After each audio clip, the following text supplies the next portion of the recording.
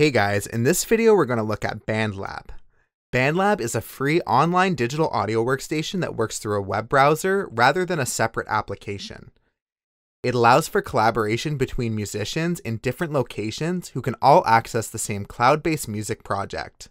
In this video we'll go over some of the features and how to use BandLab.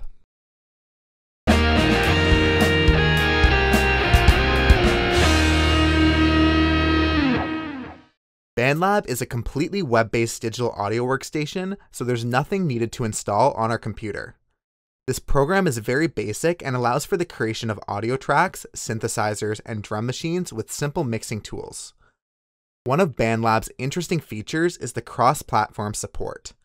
Not only does BandLab work on both Mac and Windows, it also has apps available for both iOS and Android, making it usable on phones and tablets for on-the-go and portable music production.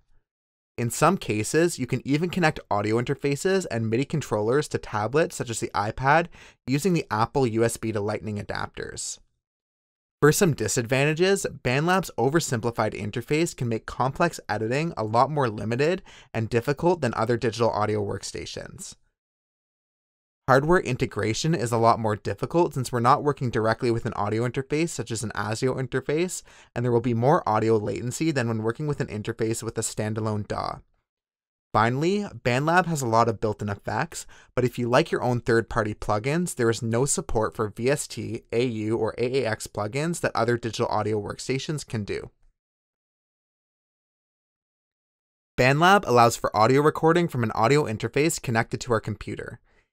It can use any microphone input and output that's available to our operating system, such as Windows, that can be accessed by the web browser. The layout of BandLab is very simple. Along the top, we have the menu on the left with settings, saving, and load controls. There's the undo and redo buttons. We have a metronome control, project tempo, and time signature panel.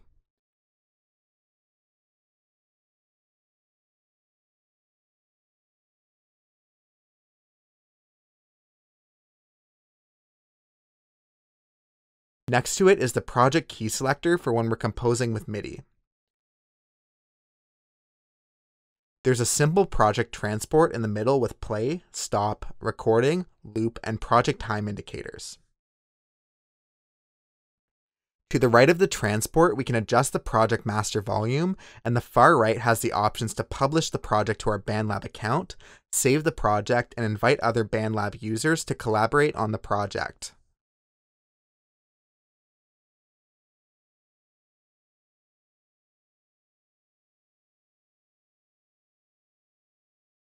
Our tracks are in the middle of the window with the timeline along the top and the track listing on the left. We have an Add Track button that allows us to select between audio tracks, virtual instruments, drum machine, sampler, guitar, and bass tracks. When adding an audio track, we're asked to allow the web browser to access our microphone, which we need to accept. Then we can select from the available Windows audio inputs.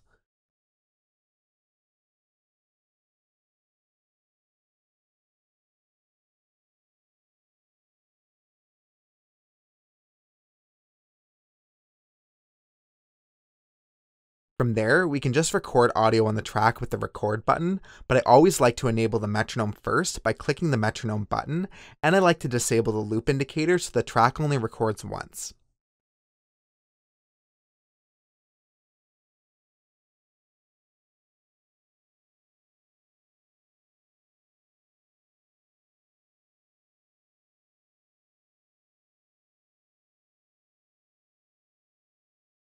With the audio track, we have simple controls for mute, solo, volume control, and panning along the left-hand side.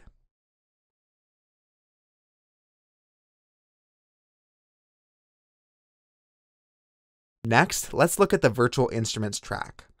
For virtual instruments, we're limited to the included instruments with BandLab. The categories for instruments are 808s, drum kits, drum pads, electric basses, guitars, keyboards, leads, organs, pads, percussion, strings, synth basses, synths, voices, and winds, so we get quite the variety of different instruments.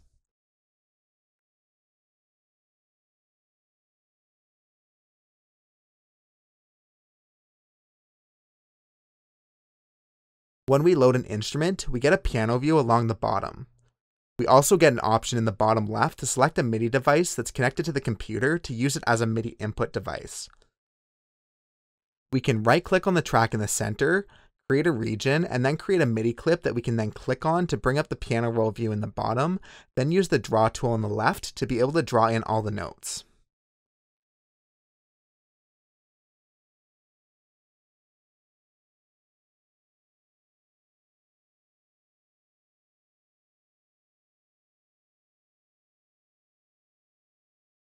After that, we have a drum machine that uses samples from acoustic or synthesized drum kits.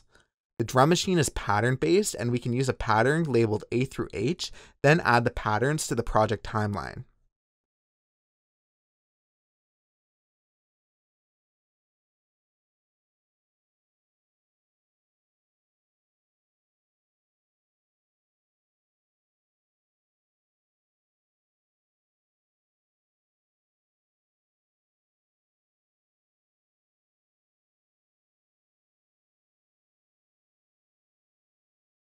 Guitar and bass tracks are used for direct recording of instruments through the audio interface.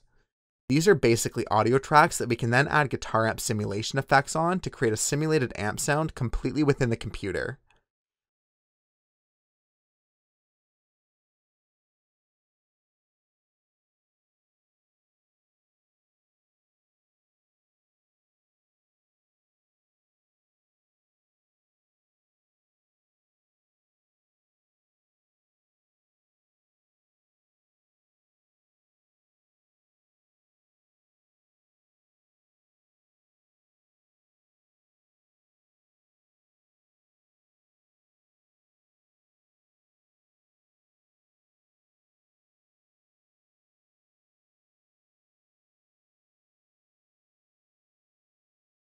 We get amps for Classic Brit, Cali Cab, Classic American, and Vintage Tweed.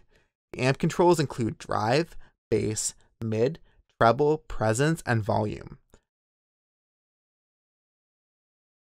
After that, we have a cabinet simulator to go with the amp, and that includes the Twin Cab, 2x12 UKC, 1x12 T Deluxe, 1x12 J Alnico, 2x12 Super Clean, Classic Brit, Bassman 30, 8x10 American, Cali Cab, and the Tweed Cab.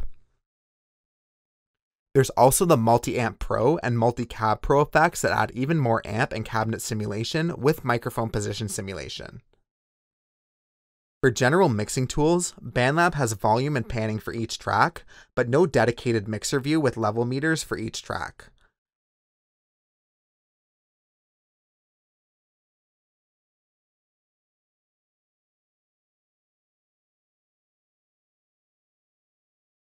We also get numerous effects including delays, distortion, dynamics for compression, gating and limiting, modulation for filter, auto-wah, chorus, phasers and tremolo, reverb, tone for equalizers, and utility controls for feedback killer, gain, and stereo width.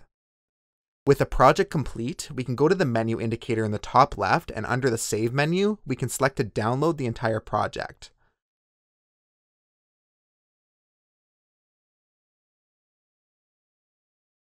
We'll get some basic download options such as WAV with no compression, MP3, and M4A with variable levels of compression.